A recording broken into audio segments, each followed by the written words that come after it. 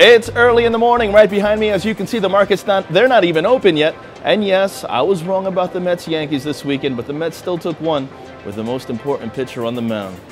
And with that stated, let's get it started. It's time for your ModernWallStreet.com AM Anticipation Report. U.S. stock index futures pointing to a slightly higher open this Monday morning as markets await Apple earnings and hints of monetary policy from the Federal Reserve later on this week.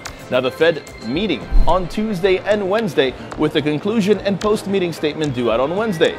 Major earnings due out today, however, include Canon and Restaurant Brands before the market open, but eyes will be on Apple's fiscal second quarter results due out after today's closing bell. And while Wall Street will be watching iPhone sales, investors will also be listening for an update on Apple's capital return program.